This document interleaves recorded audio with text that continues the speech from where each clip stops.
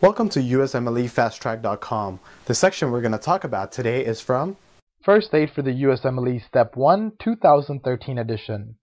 Page 549. Alright, now we're going to move on to the concept of perfusion limited and diffusion limited. Now looking at the picture on your screen here, you see the picture of an alveolus.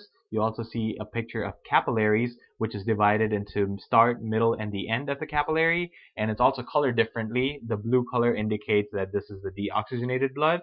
The red color indicates it's the oxygenated blood. So deoxygenated blood is what comes in and it goes out once it gets oxygenated as the oxygenated blood. Now looking at the perfusion limited, you see that oxygen, carbon dioxide, and nitrous oxide all in normal situation is perfusion limited. Now what this means is that let's say you have 20 mmHg of oxygen. That complete 20 mmHg of oxygen is going to make its way to the capillary. It's going to oxygenate all that deoxygenated blood and sends it out. So in that duration, in that whole length of the pulmonary capillary, that oxygen, it's going to make its way to the capillary and it's going to oxygenate all that blood that's coming in. So this is perfusion limited. So in this, there is that gas equilibrium that occurs early along the length of the capillary, and that is what you see here in the picture of perfusion limited.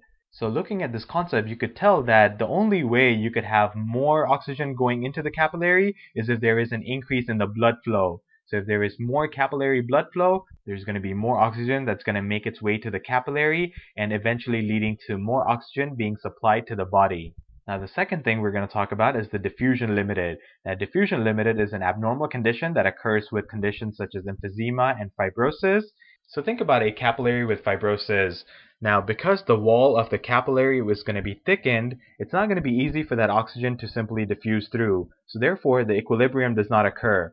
So if you look at the picture here, you see that if there is 20 mmHg of oxygen, only 10 mmHg of oxygen is actually going to make it through. So in this case, there's not going to be an equilibrium by the time blood reaches the end of the capillary. What is the equation of diffusion? The equation of diffusion is the area of the capillary over the thickness of the capillary times the diffusion constant times P1 minus P2. The diffusion constant times P1 minus P2 is the difference in the partial pressure. What condition would decrease the area in the capillary? The area in the capillary is decreased in emphysema and COPD. What condition causes the increase of thickness in the capillary?